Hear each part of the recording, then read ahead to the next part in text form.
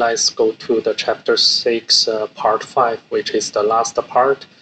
We will use what we've learned on those conditional variable and also the value assignment and if statement to create a shape for this challenge exercise, update our car model by variable usage.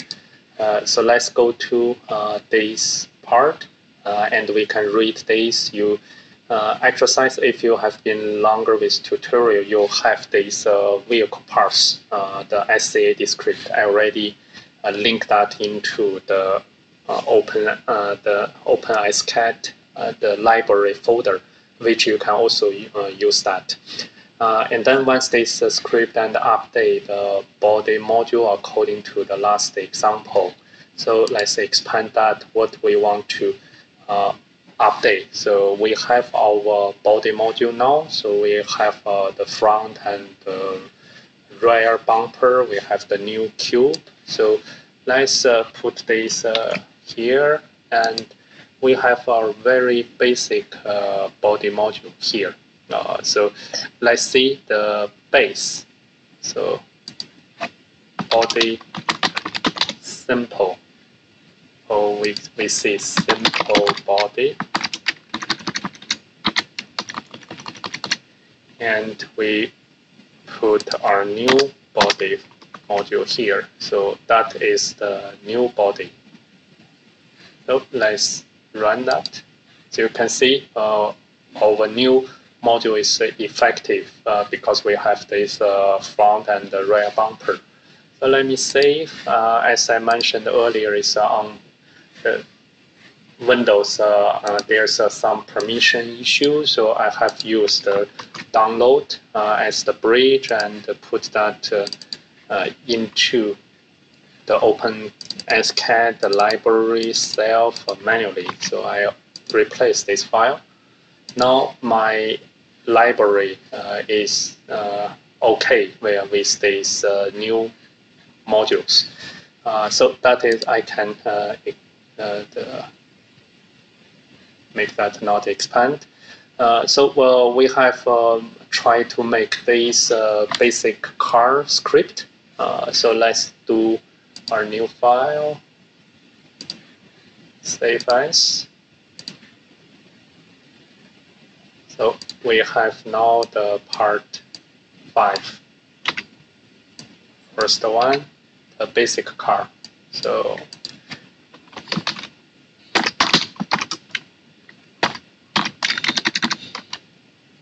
just use the basic car for simple. We will use the modules. So I have the self as the subfolder. Or you can put this in your same folder. So I will put use fn equal to 100. Then is we have our variables. So we have just a track variable for that, and wheel base variable equal to 40. Now we are start to build our base, the body. So we have our body without any parameter, then that should have all true. So with those bumper, with those body top, so that is okay. So that means we have our the script loaded successfully. Then we have a front, left, wheel. So translate.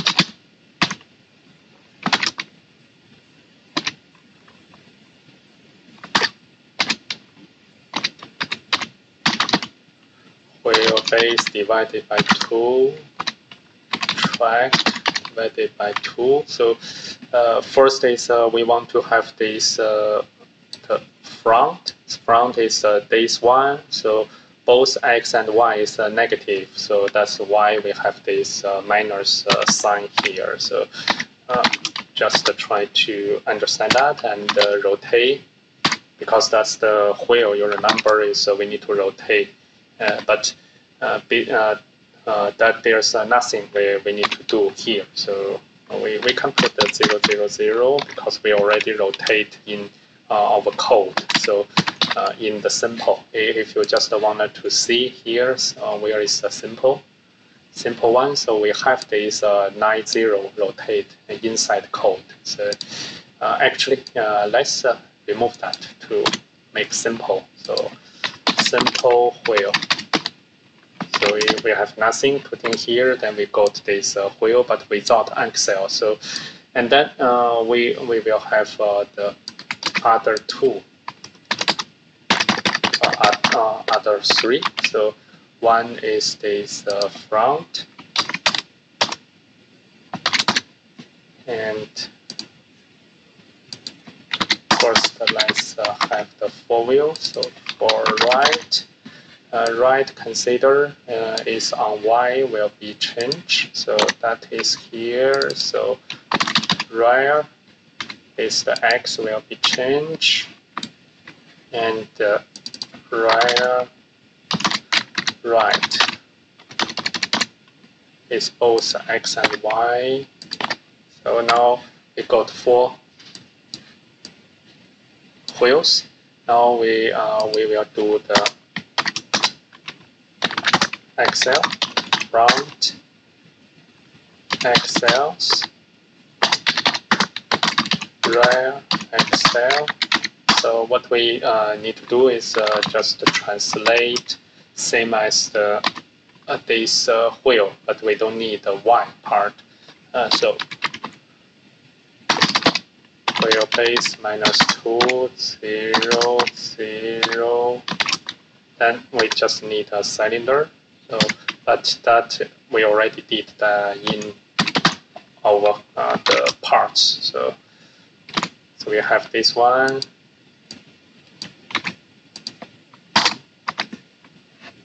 We have another one with negative removed. So you see, your two this axle is coming. So now that is our basic car. What we will do is we will have the car with a highly parameterized script. So we will do this save. Second code, car with highly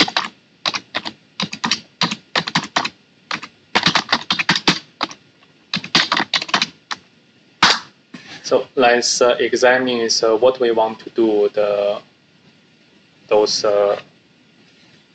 parameter. So first is a variable.